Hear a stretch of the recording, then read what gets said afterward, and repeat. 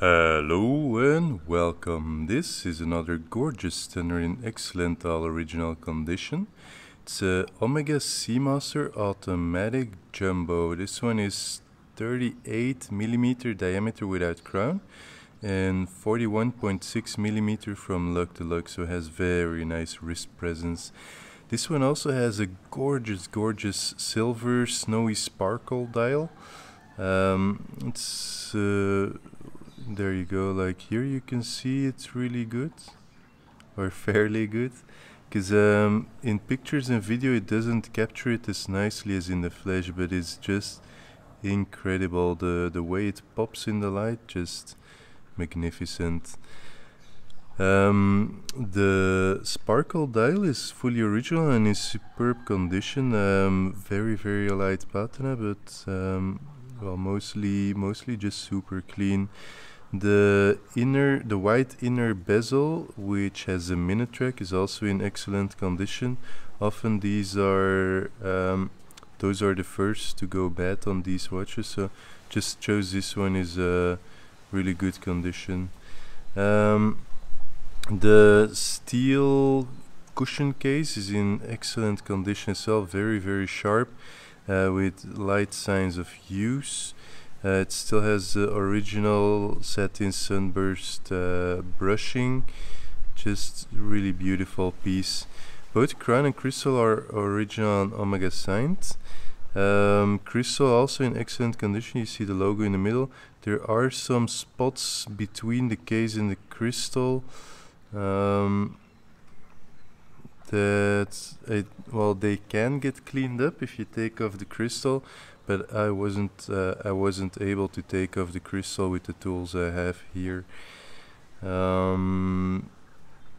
yeah, you only notice those spots under certain angles like this, but when you're wearing them, when you're wearing the watch, you generally don't notice it.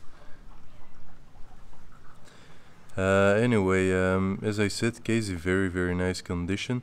This watch is a reference 166.065, powered by an automatic caliber 565 from 1971. Service history unknown, but it works well, keeps great time. Quickset date also works perfectly just by pulling it. I will show you in a bit. I do want to point out the second hand. Second hand's sweeps very smoothly, but it's a little bit jittery around here. I think it has to do with the second spring. Yeah, there you go. Well, it's barely noticeable. It's the second spring that has to be readjusted a very tiny bit. I'll see if I can do it before shipping out. Just figured I would point it out. But yeah, at the moment it sweeps very smoothly. Doesn't have an effect on timekeeping. It's just, well, you want a perfect sweep, as you see there. So how does this one work? It's automatic, so it will wind by the movement of your wrist, but you can also wind it manually, like this. Then when you pull out the crown to the first position, you've got time setting. There we go.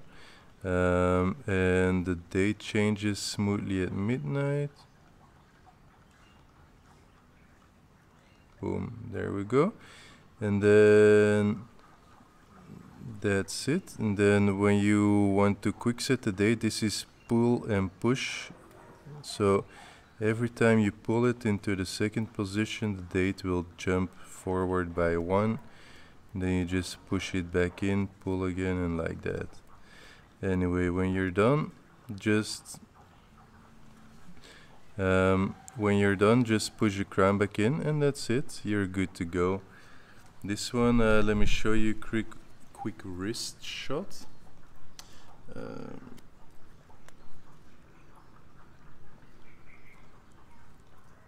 we go. There we go. Just really stunning piece. Very nice wrist presence. And just super beautiful whenever light catches it. This is on my very flat 7-inch wrists and fits nicely. It comes on a new generic strap.